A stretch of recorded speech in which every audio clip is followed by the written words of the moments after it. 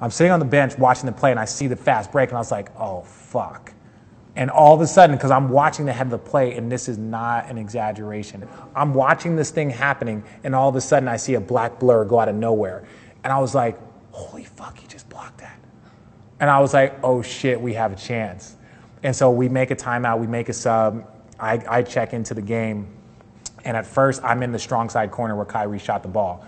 So Bron clears me out, and I was like, good, because I want no part of this shit, right? So they clear me out, they take me to the other, I go to the other corner, right? And so my thing in the corner, I'm like, okay, well, when this shot goes up, go for the offensive rebound. If you don't think you get it, you got to bust your ass back. Like, that's my process. Like I tell you, I'm thinking all this stuff and what I need to do. Shot goes up, and I just stand there. I don't go offensive rebound. I don't get back. I'm just like, oh, fuck, he's shooting a three.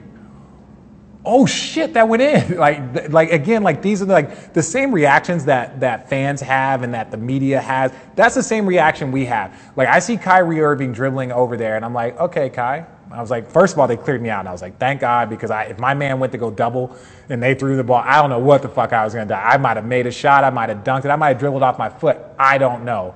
That finals to me was the best finals, you know, that I'd ever seen in my life. Right now, there were some great ones that probably happened before, and then when you have all the different storylines that go into it, that just add for the kind of lore of it. But there is no, like, that play is probably the greatest defensive play in NBA history, right? Like Kyrie's shot is probably the biggest shot. Like I think some of like Jordan's shot was really, really impressive.